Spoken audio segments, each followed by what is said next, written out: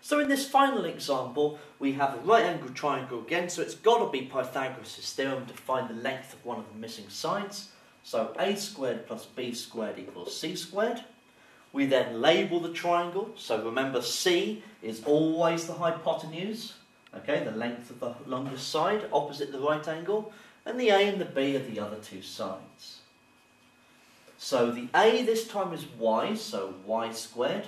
We've got b as 19, so we've got 19 squared, and c is 22, so 22 squared. Right, 19 squared and 22 squared aren't ones I have in my head, so 19 squared is 361, and 22 squared is 484. So we need something plus 361 is 484. So if you subtract 361 from both sides, you get left with 123.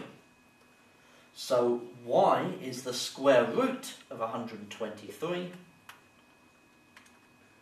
which is equal to 11.09053651. So 11.1 to 1 decimal place.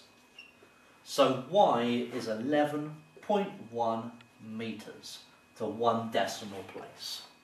And as expected, we should be getting a number that is less than the 22, because that's the hypotenuse already. And that's how we can use Pythagoras to work out that missing side.